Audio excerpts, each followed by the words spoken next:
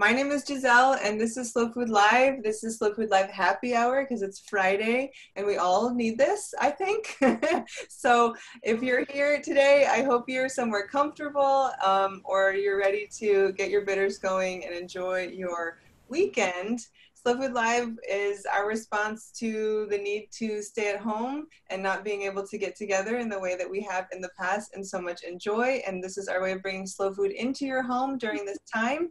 If you're not familiar with slow food is a global grassroots movement. We're present in 160 countries. Slow food began 30 years ago in Italy, and we advocate for good, clean, and fair food for all, which means a lot of things, and we are in it for all of those things. So I am really excited to welcome back Kelly Dressman at Dry Land Distillers. We did a session, another happy hour session with Dry Land and Kelly and the Dry Land team several weeks ago, and there was a lot of enthusiasm for Kelly teaching us how to make bitters. So she has graciously offered up her time today to return to Slow Food Live and teach us how to make bitters. So Kelly, thank you so much for being here, and I'm just going to turn it right over to you.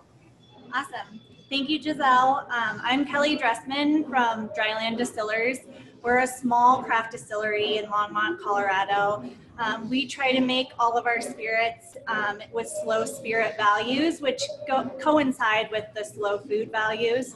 And yeah, all of our spirits we try to make to help people experience the Western landscape. We make 2 wheated whiskeys that are locally grown. The wheat is locally grown here, and in a dry land fashion, like without irrigation. And then we have a Colorado native gin that has all Colorado native botanicals. And then we make a mezcal style spirit that is made with prickly pear cactus that's native to our state as well. But today I am here to talk to you about bitters. And I am kind of in charge of making sure that all of our bitters are up to date and then coming up with new recipes whenever we need new bitters for different cocktails in the tasting room. So first I'm going to start off by giving like a little bit of a history of bitters. The first bitters were made in Egypt, and basically what it was is just an herbal maceration in wine. The alcohol within the wine would help draw out some of the medicinal properties of the herbs that they would put in there. And actually the majority of the bitters that we know today, like Angostura, Peychaud's, and other bitters that we use commonly in cocktails these days, were originally patented medicines.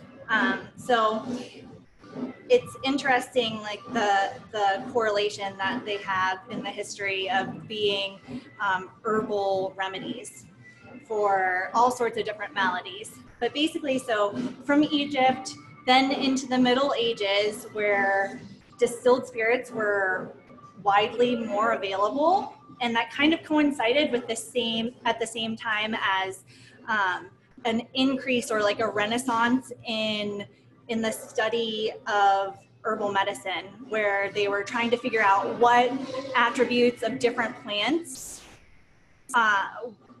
were medicinal for different digestive maladies, for other types of sicknesses that were happening in the time. So there was kind of like a marrying of the two, where they would put all of the different herbs into the distilled spirits, and it would, again, the alcohol would draw out the different medicinal qualities of the herbs. So then by the early 19th century, herbal bitters in England were being added to Canary wine with growing popularity. And then in the Americas in 1806, the first definition of a cocktail was found. And basically the first definition of a cocktail was any stimulating liquor that's comprised of any kind of spirit, and then sugar, water, and bitters. So we see here like the bridging the gap between it being like a medicine or, you know, an herbal tonic that was taken only for maladies. And then now it's being used for enjoyment in our cocktails and creating more depth of flavor in our spirited drinks. So from there, I just wanted to say, like, Angostura was originally a digestive tonic that was for seasickness and then other digestive maladies for sailors. And the recipe has gone through some changes over the years, but it's stuck pretty true to its original roots. And so there's a lot of, you know, herbal, very beneficial attributes to many of the bitters that we know today. The same thing with Peychaud's. It was originally made by an apothecary named Antoine Amédée Peychaud in New Orleans, and now it's manufactured, I think, in Kentucky, but basically same thing, like it was for digestive purposes. And then you have like a whole piece of bitters that are digestive bitters, and they become like digestifs, where you get and aperitifs, which are, you know, your amaros, where Campari comes in with the bittering agents there and all of that. So without further ado, we are going to start off with the celery bitters. So first things first, you're going to take one rib of celery. We're going to cut it up into little pieces and add it to, if you have a jar, preferably a glass jar. If you don't have a glass jar, if you have like a stainless vessel or some sort of ceramic container, that will also work. Just something that that's non-reactive. And having a tight fitting lid is ideal. So we'll just cut up this celery and we're going to add it to the jar. Oops.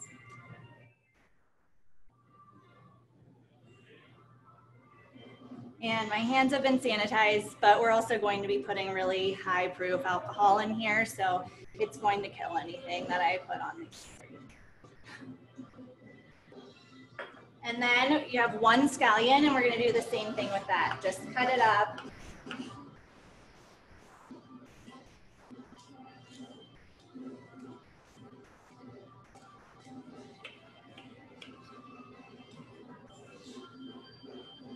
We're going to put it in.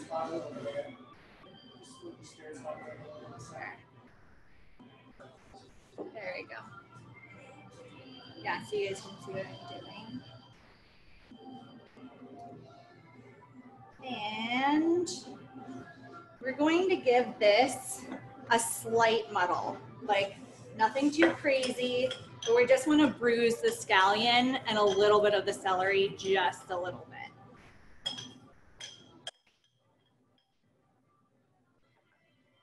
Alrighty, so there's that. And then now we're going to add 1 tablespoon of the mustard seed.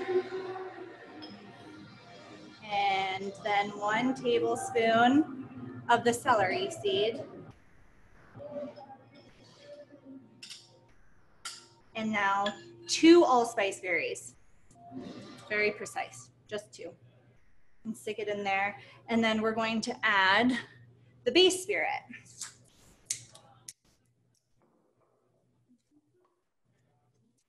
So this is our base spirit. Our base spirit is made out of the wheat mash that we distill. So it's the white Sonoran wheat and the Antero wheat that has gone through a mash and fermentation, and then this is just right off the still. So we're going to add 6 ounces or 3/4 cup of a base spirit. You guys at home, I know you don't have the same amount of base spirit, or the same kind of base spirit, but basically any kind of vodka will work, preferably a higher proof if you have it.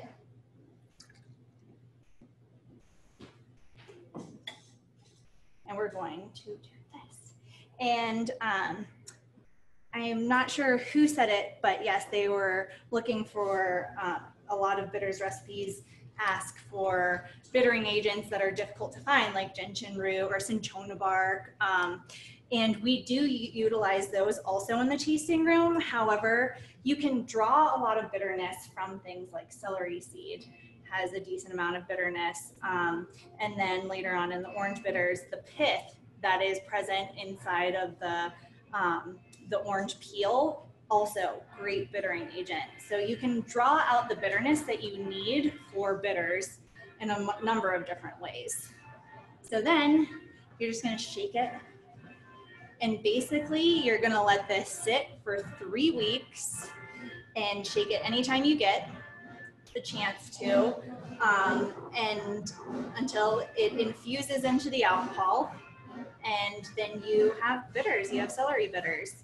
And the celery bitters that we make here, we use for any number of cocktails. Its obvious uses are like a Bloody Mary, to kind of add a little bit of spice or spunk to any kind of martini, especially if you like them dirty. It adds great depth of flavor. And if you're using a gin with stronger botanicals, it'll stand up to the celery a little bit better. So yeah, and then gin and tonic, it adds a little bit to like a G&T. We, in the tasting room here, mostly use it with our rum, which is made in an agricole style. And what that means basically is that our rum is aged in fermentation over actual sugar cane. So it has like chopped up actual bits of the cane in there. So it gets this beautiful, like grassy, earthy undertone to it. And the celery, because it has the same kind of grassy notes, helps bring out the grassy notes that are already present in our rum. And we put them in like a daiquiri, for example, just 1 drop. Like at the end of the 3 weeks, this will taste exactly like celery, and 1 drop will go a long way. So unless it's more of a savory cocktail, you would only need 1 drop to balance out any sort of a sweet cocktail, sweet or sour cocktail. So there's celery. And we'll open up to questions at the very end. So if you guys have questions about this particular recipe, like write them down. You can put them in the chat if you want to right now, just to keep them in queue. But we're gonna move on to the next round of bitters, the orange bitters, and then we'll like circle back around to all of those questions. So now, orange bitters.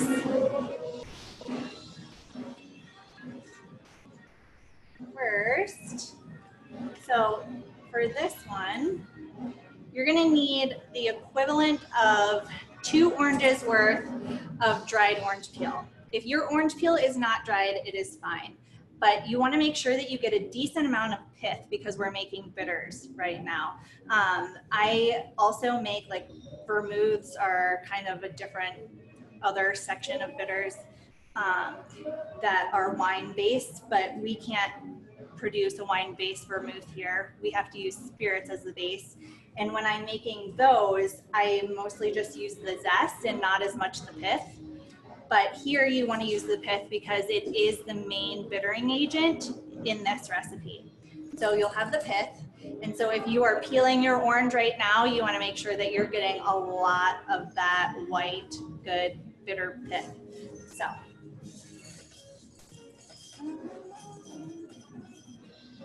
there's the orange peel. And how we oven dry ours is we line it on cookie sheets and we put it in the oven for 3 hours and we turn it and mix it up halfway through at about 170 degrees. All right. And now we are going to add 5 whole cloves. Cloves a little goes a long way with cloves. Like you don't want to overdo it with the clove. but a little bit is nice. So just 5 cloves. And then 5 allspice berries. 1, 2, 3, 4, 5. And now we're going to do a tablespoon of whole coriander. And coriander, I mean, there's a reason why it's so present in Mexican cuisine. Just how it goes with citrus is an amazing marrying of flavors. And so there's a lot of coriander in our orange bitters. And like what it draws out in a whiskey, like in an old fashioned, it's a really nice addition to an orange bitter. All right, and then 2 cardamom pods. All righty, and now for this one, we're going to add 1 cup of base spirit. So your high proof vodka or whatever other clear spirit that you are using. If you have moonshine, that works also.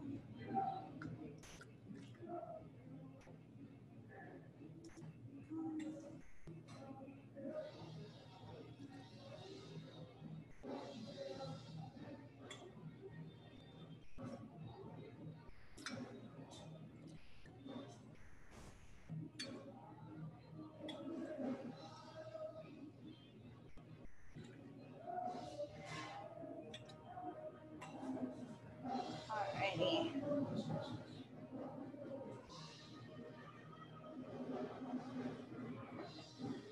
All right, and then same thing again, just shake it up so it gets incorporated, and then you can let them both sit together for 3 weeks, and then at the end of the 3 weeks, you're going to filter it out. And especially if you used a fresh orange peel, I recommend a coffee filter because it will get a lot of the oils out that would be present inside of the alcohol.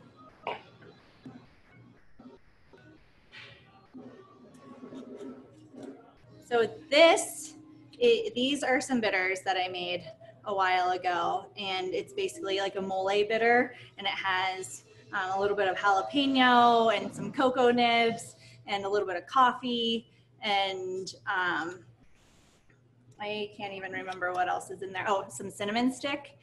And so it's like a mole bitter that I made.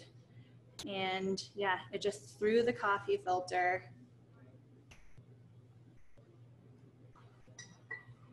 into the jar, and that's what you will do with these guys after 3 weeks. And after 3 weeks time, if you taste your bitters and you are like really not feeling like it's orangey enough, or it's not as celery forward as you want it to be, feel free to play with it, you know, like add another celery rib. Maybe your celery rib was smaller than mine and you feel like it needs a little bit more. Go ahead and put it in there, leave it for another week, shake it and see where it comes out. Same with the orange peel. Like if you feel like it's not orangey enough, or if you know, maybe you didn't get as much pith as you feel like you needed to, so it's not as bitter as you think that it should be whenever you taste it at the end of 3 weeks, just put more in there and then let it sit for another week, taste it, see how it goes. So yeah, they're super fun. You can do a lot of experimentation with the bitters. There's a lot of leeway with them. It does take some trial and error, and it's lengthy trial and error because, you know, you have to let things sit for a while in order to get them macerated into the alcohol. But yeah, they're super fun, and they make great additions to cocktails. So now we're gonna open it up to any kind of questions you guys have about bitters, about the distillery here, about where, you know, you can maybe find other recipes, anything like that. Great, thanks so much, Kelly. You said it's fairly simple, and it is. It is. It's extremely simple. It's an extremely simple process, and it can be intimidating because, I mean, like, I feel like there's this huge movement right now of bitters and specialized bitters and bitter bars and all of that. But I mean, you can make it as complicated as you want to, but really, like, it's ingredients, quality ingredients will make quality bitters. Excellent. Sort of a mantra for just about anything, right? Yeah, exactly. Yeah. We have a lot of questions, so I'll just jump right in. Okay. Will you let us know what the sort of ideal or preferred proof level is for that base spirit? That is an opinionated question. I know that Erin, who is also here with us on mic, really prefers a high proof, and I myself prefer a lower proof because I feel like it's not as harsh on the end. But Erin, do you want to tell us why you prefer a higher proof? So part of the reason that I like to see a higher proof there is a lot of chemistry that goes on in the background. But at a higher proof, you have a lot more of these hydroxyl ions that are going to cling on to a lot of the colloids, which is the actual solid flavor particle off of something. So at a higher proof, you're going to pull off a lot more of those base flavors. You're going to need a lot less of the actual bittering agent. Somebody had asked earlier about that, like the cinchona bark or the gentian root. Traditional bittering agents, you won't need as much of that with a higher proof. Also, from the distilling standpoint, if we can get something 180 proof off of the still, I can store twice as much of that as I can something at 90 proof that we use traditionally in bitters. Right.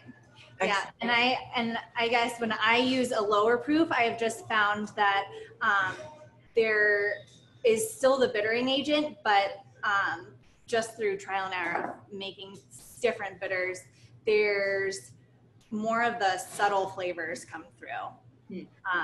It's not as like so bitter up front. You get more of like the, say, coriander, like the brightness of the coriander in a lower proof spirit. But we're talking like 120 proof versus like 180 proof. We're not talking like 80 proof versus 150. You know, we're talking, so everything is higher proof when you're making bitters.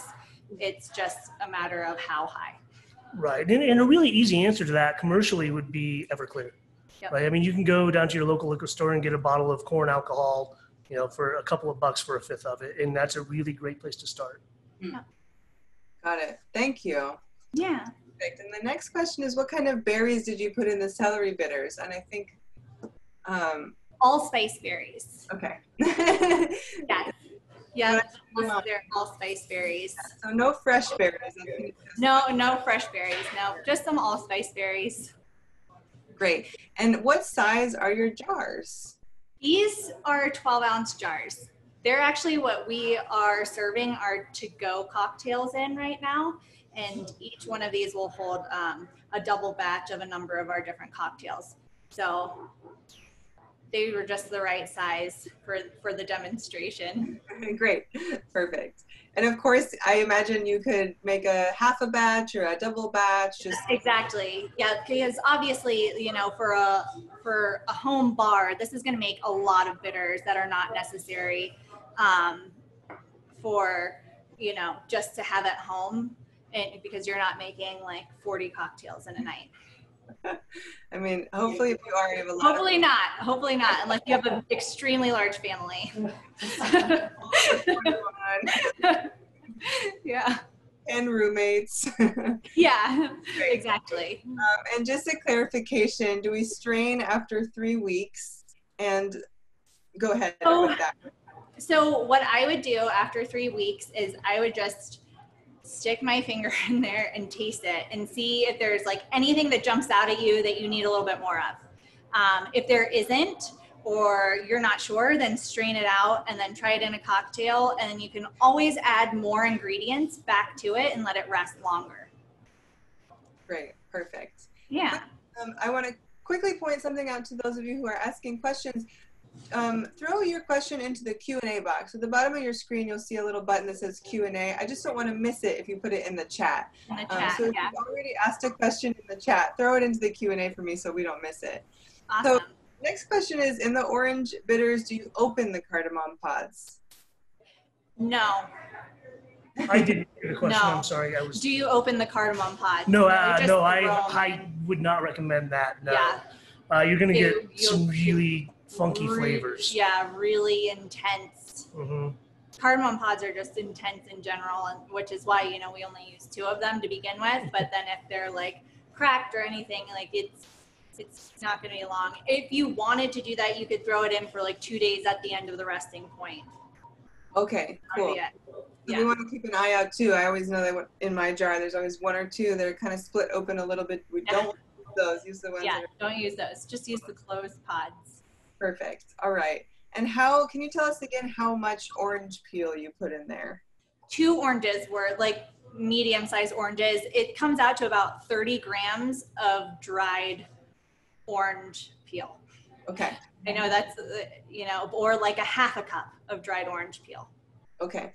And a quick note, I'm going to email all of you after this is over. All of the registrants will get an email next week with a link to the recording of this video. And I will solicit a couple of recipes from Kelly so you can reference Definitely in your own kitchen.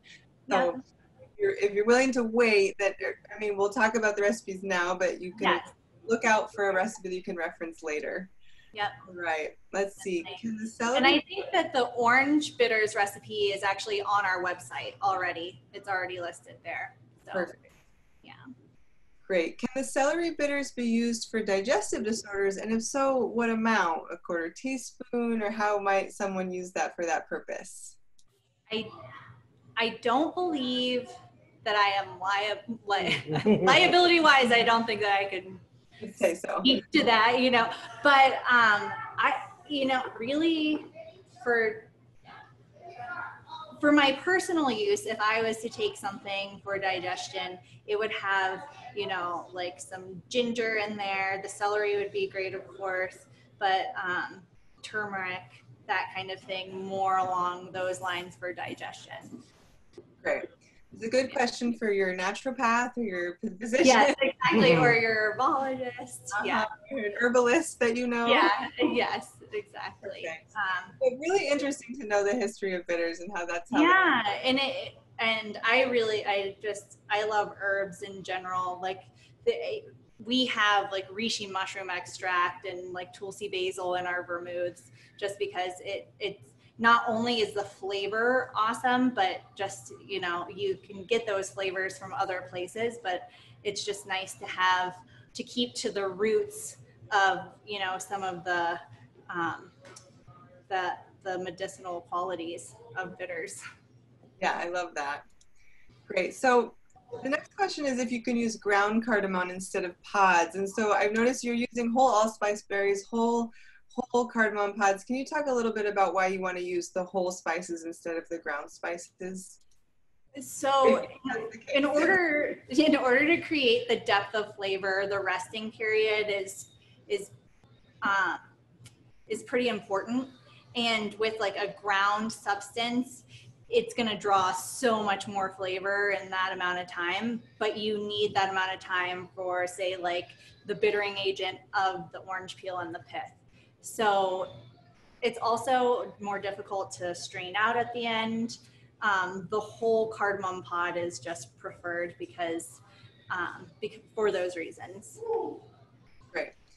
And I think one thing that I'm inclined to add here is that I think there's a little bit of a belief that the stuff on your spice shelf and in your jars isn't going to go bad. I really recommend smelling those before you throw them into your bitters, because they do get old and musty and the flavor will change. And if I'm not wrong, I'll let Kelly add to this, but you're drawing out all of the flavors from those raw ingredients. Right. And so if it smells off at all, I mean, there's a very little bit of oil in all of these spices, and that can go rancid. And so you will be pulling out the rancid flavors of your spices if it's not fresh. Really bitter bitters. Yes, it will be really bitter. It will be a little bit funky, but I mean, you know, in the right cocktail, it might work out. I always find that just like a quick sniff of the jar is a pretty good indicator of how fresh what's in. Definitely. Great, thank you for that. And how long can you keep bitters? I noticed a couple other people, I'm going to combine some questions. How long do they last, and should we put them in the refrigerator when they're finished? Refrigeration is not necessary, and they will last indefinitely. But they will, the quality will decline.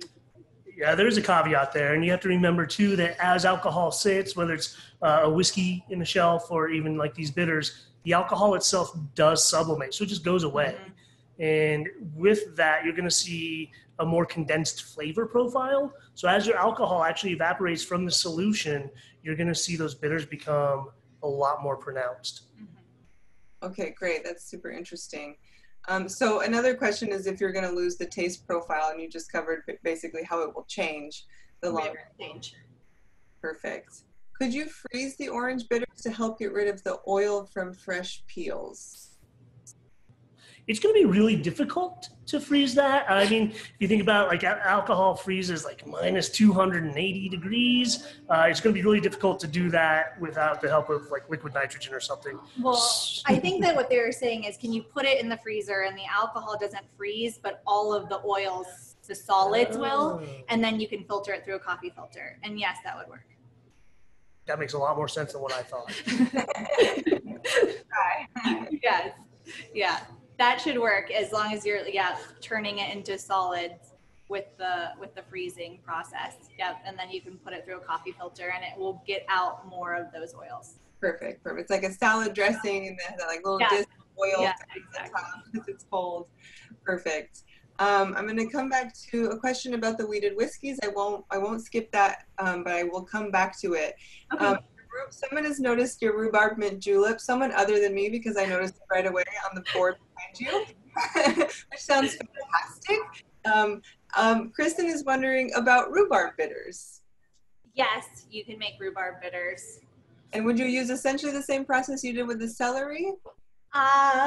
No, because there are flavors in celery that mimic what's in the mustard seed and the celery seed. So that's why you're using those in the scallion. I wouldn't put any of those in a rhubarb bitter.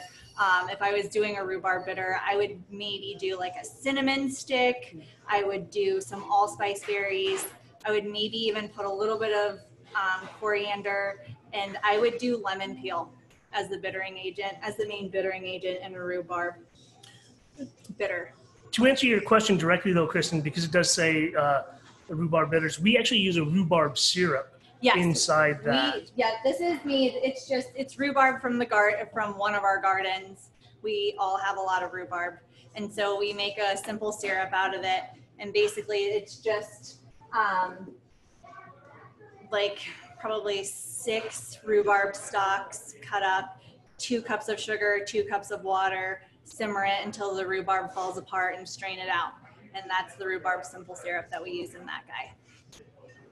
Great, that sounds delicious. Megan has asked if you would cook the rhubarb for the bitters, but you don't want to do that. No, you would want to keep that fresh. Great.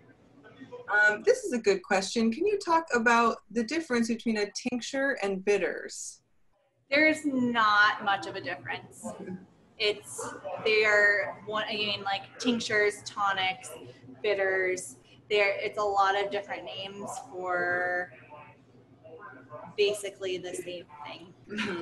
Traditionally, a tincture actually wouldn't be as bitter. So traditionally, a tincture doesn't have bittering agents. And by that, we're talking about the barks and the roots of the flowering plants. Although it can have the same barks and roots for their medicinal properties and still be called a tincture and taste bitter, but not be called a bitter. So it's, The gray line. Gray line. Great. Jenna, you asked about the ingredients and the recipe for the celery bitters, and we'll send that along in an email with a link to this recording, so you can refer back to this. Let's see. So Kim is asking, it sounds like the bittering agents are solely used for flavor. Is that their primary function in this recipe? In cocktail bitters recipes, yes.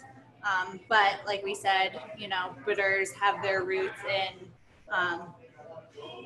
medicinal purposes. And so there were different aspects of those roots that were for maladies in the past. But now, yes, it's just about flavor for cocktails. Great. Perfect.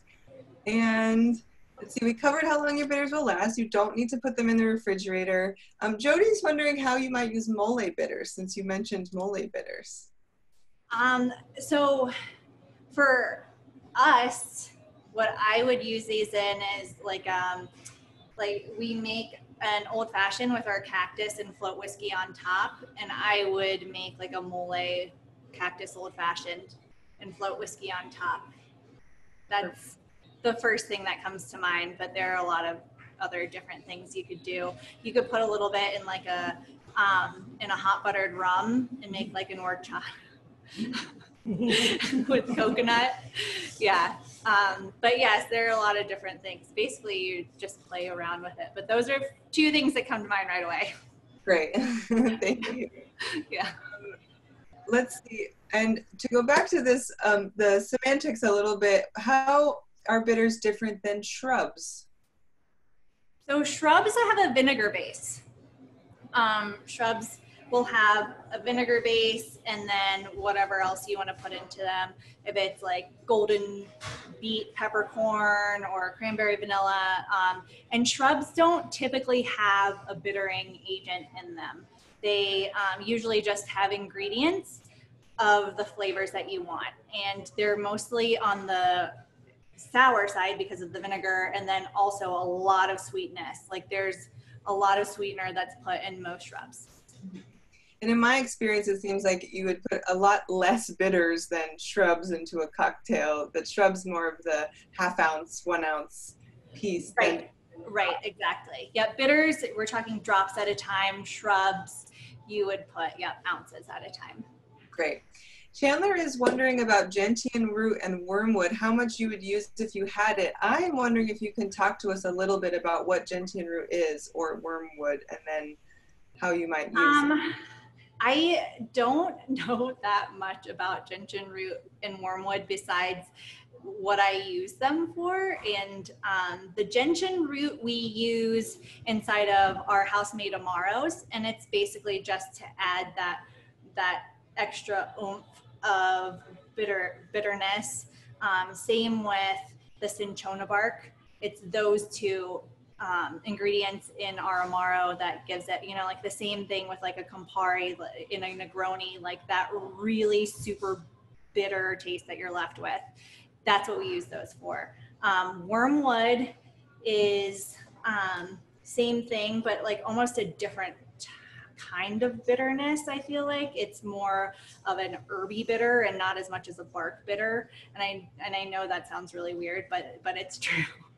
And so wormwood I use in our vermouth style spirits because it's more herby. Perfect. As far as volumes go, we're talking just a couple of grams per cup. It's really potent stuff. Right. So you're not going to use a whole lot of especially with cinchona bark. If you have any sort of heart abnormalities, be very careful with it because it does have quinine in it and you don't want to overdo it. So you definitely look into that and make sure that you're being safe and healthy with the amount that you're putting into something, and research how much quinine can be drawn out over a long period of time and all of that. We have access to lab grade equipment, and that's how we test our tonic and everything that we use our cinchona bark for.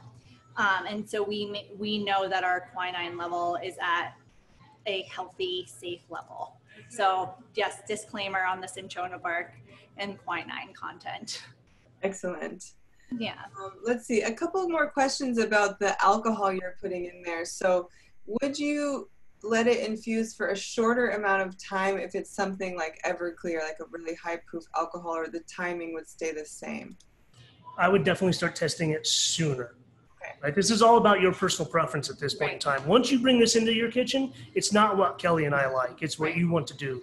But I would definitely start at the 2 week to 10 day time frame and figuring out what you want. Perfect.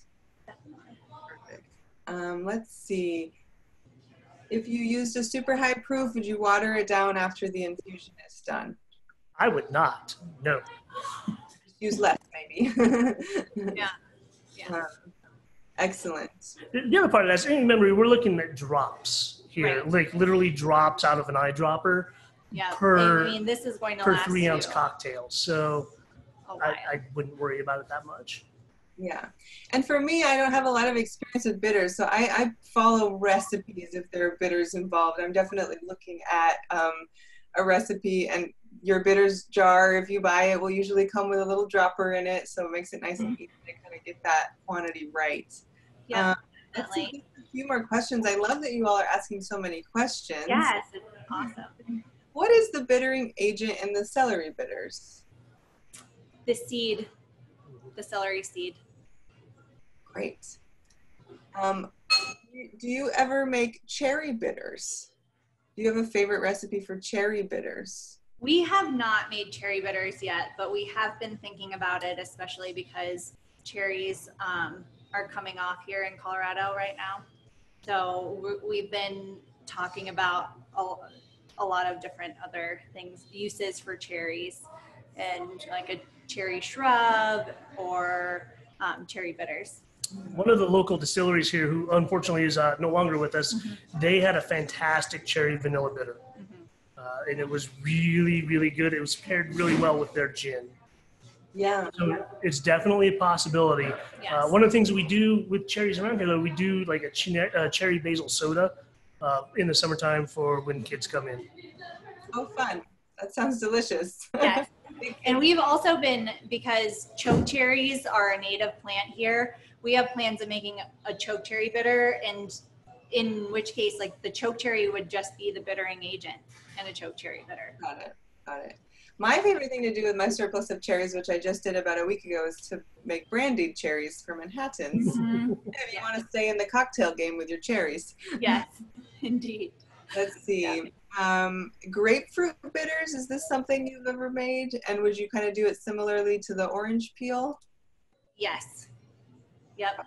I maybe wouldn't put as much clove in a grapefruit, but that would be the only change that I think that I would make to the recipe for grapefruit bitter. Excellent. Heidi's wondering if you ever make any bitters from wild greens like plantains or nettles. No, I haven't yet. This may be another thing that you want to know a lot about those plants before you start to Yeah. their elements. It sounds interesting, and yeah, I will look into it now that it's been mentioned. Yeah, it does sound interesting. Another herbalist question, perhaps. Let's see, a few more questions, and then we'll let you go. What is the best bitter to pair with bourbon? What's your preferred bitter with bourbon? None. I mean, the go-to is orange, I think, personally. But really, we make a smoky chocolate bitter also that the base spirit is our mezcal style spirit. The tails from that is reprocessed, and so it is like slightly less smoky than the actual thing. And I use that to make a chocolate bitter, and that is really good with bourbon. Yum. That sounds really good.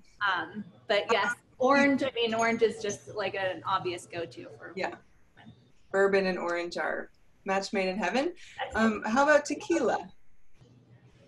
Tequila, we make a citrus bitter that has lime and lemon peel in it, and then also the coriander, but not as much. I don't think that there's cardamom in those. And yeah, a citrus bitter. I feel like the pattern here is that if it pairs well as food, it probably pairs well as the bitter. Exactly. But the mole bitters would go really well with like an añejo or a reposado. Yeah, great. Let's see. Do you have a favorite resource for learning more about making bitters, and especially for ingredients most home cooks and mixologists might be unfamiliar with? Yes, there is a bitters book. I can't remember who it's by, but there's The one that is literally called Yeah. bitters. Yeah, I think Yes. it's just called bitters. And it's a great frame of reference. And I mean, you can tweak the recipes in there, but it's a great book. there's another one by Death & Co. Yes. That's a really fantastic resource for spirits in general, but their understanding of why flavors go together is really, really great. And they do a great explanation of which bitters go with which spirits. Right. And if you're interested in like cocktail development, just looking up like a flavor star chart and like what kind of flavors, like if you have these two flavors, what else might balance the cocktail more is really interesting. You can use that obviously in like home cooking the same way, but it definitely correlates to cocktail development as well. Great. That's great. And Megan threw out that the Bitters book is by Brad Thomas Parsons, in case you want to look it up, order that for your home. And then two last questions. One, Jenna has noticed that the label on your Angostura bitters is oversized. Is there a reason for that? Wait.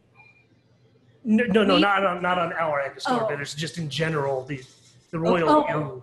So it's really funny. I actually just read that not too long ago. So initially, it was to cover up any fill variants in the bottles prior to them being regulated by the FDA. And then secondly, it became as packaging became more automated, it's much more easy for automation to take an entire roll and then it is to have like a separate front and a back label. And so then they just kind of stuck with that. It's really fun. I literally read that within the last 2 weeks. Awesome. Perfect. I was thinking about yours too, and I was like, I don't think we have any here, but we do make a house bitter that's in the same vein as I have just an aromatic bitter. Same thing. I'm always on the top. Like, there's so much extra here. Why is this thing so huge? Yeah. Question. Yeah, that's a great question. Awesome. One last question is going to take us a little bit away from the bitters, but is maybe a really fun way to talk about some of what Dry Land makes, which is, Al said you said there were 2 wheated whiskeys and is interested in what the difference is between them. And so I think this is a really interesting look at the Dry Land products. And yeah, definitely. Well, so first I'm going to start off in saying that it was a slight misspeak there. They're not actually wheated whiskeys. They are actually 100% wheat whiskeys. So the difference being that there's no other grain in it. There's no barley. There's no corn. The 2 differences are, the first one we have is an heirloom variety. So it's about a 3,000-year-old grain, untouched, besides, natural pollination. It's a very wonderful grain. It comes off in a spirit form, very soft and smooth, really low heat index, kind of hits you in the back of the throat really late in the drink. Comes off as kind of caramel into vanilla. The other one is a more modern variety. It was designed by the Colorado State University Department of Agriculture in the late 70s, early 80s, and it's called Antero. And it was specifically designed for Colorado's dry climate and to produce a lot of sugar as a cereal grain. And because of that, it comes off as a more modern day sipping whiskey. It's really hot up front, nice and smooth in the middle, has these great black cherry notes on the end of it. So both of those are natural Colorado products, both of them unirrigated from the local area. And it's a fun way for us to represent 2 totally different grains in what you're going to see after we're done processing them. They're treated the exact same way, but the flavor profile is really shockingly different. Yep. Yeah, I would say the Antero drink's almost more like a rye because it has a little bit of spice to it as well. Excellent. And in our last session with you, we showed a gorgeous video where you can find it online. We'll put it in the email, and you can learn a little bit more about the Dry Land process and why Dry Land is making the choice to use just wheat, and even though it's a more challenging choice. So I encourage you to get on their website and learn more about Dry Land.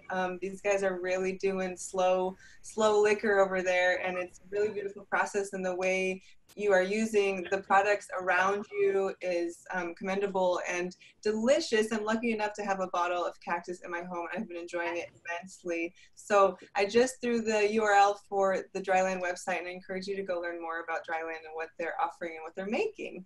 And with that, Kelly, unless there's anything else you want to add here, we're so grateful for your time. This has been so interesting. I can't wait to try it. Yeah. Yep. Thank you guys for having me. And yeah, if you guys have any more questions or concerns, I mean, definitely feel free to just drop us an email at the website, and we're more than happy to answer anything that you have going on during your process over the next few weeks of making bitters. Perfect. Thanks so much. Thanks for joining us today. Look out for that email in your inbox sometime towards the end of next week, I think. And have a wonderful weekend. Thanks to the Dry Land team. Thanks so much, Giselle.